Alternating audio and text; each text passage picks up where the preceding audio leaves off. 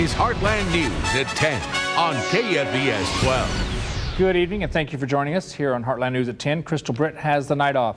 While many are stressing over what gifts to give their many loved ones this holiday season, some people out there are still worrying about making sure they have the bare essentials that they need to get by. That's why volunteers came together today to help Laundry Baskets Full of Love.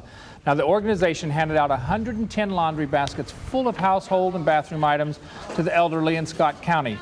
Meanwhile, a single car crash in Cape County sent 4 people to the hospital, 2 of them with serious injuries, while the driver was later arrested. Now, the crash happened on County Road 651 around 2 o'clock in the morning. Troopers say that 23-year-old James Flesher of Cape lost control of his 2004 BMW with 3 other passengers inside. The car flipped, then hit a tree. Flesher and 1 of the other passengers had minor injuries, but 2 of the other passengers had serious injuries. Making national headlines today, officials in New York are now accused of ignoring several years of warnings which could have directly affected the cleanup of Superstorm Sandy. 3 state reports since 2005 warned that a major storm could hit New York, while a 1978 law compelled the politicians to prepare for impact. Instead, a Democrat and Republican who wrote the report say that those warnings were routinely ignored.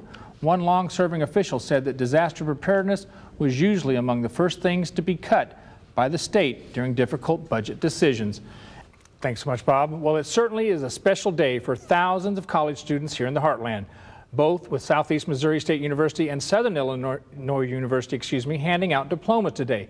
Now, here's the scene at the Show Me Center in Cape. A total of 739 students received degrees today. 532 were undergraduate degrees, while 192 master's degree students and 15 specialist degrees.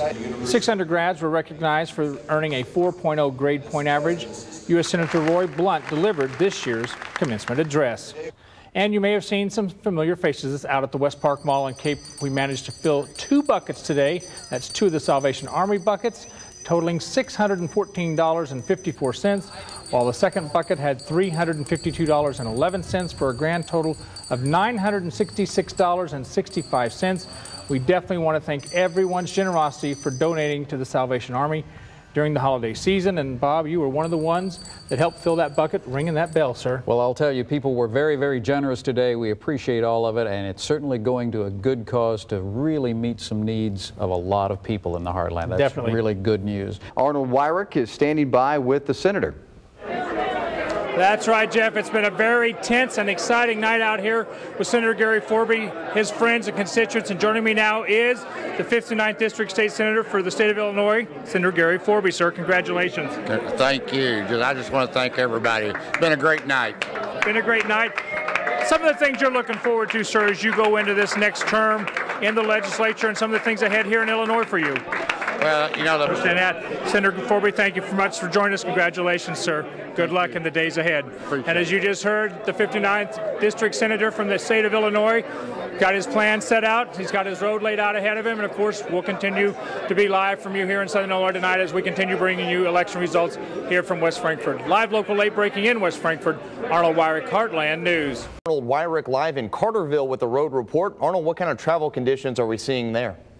Well, good morning, Tyler. Good morning, everybody out here in the Heartland. Of course, I've talked to several different sheriff's offices over here in Southern Illinois. I also talked to the Williamson County engineer a short bit ago.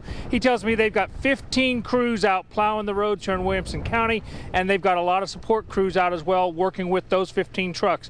Now, let's take a look at some video that Mike shot for us a little bit earlier this morning as we went around here in Carterville getting some video of some of the roads. Of course, this is one of the main... those down yet, but hope to have them for you tomorrow at this time. Very good. I'm sure a lot of kids out there would love to see a little bit of White Christmas. Your kid's probably one of them. Absolutely. Absolutely. Heartland News continues 24/7 online at KFVS12.com.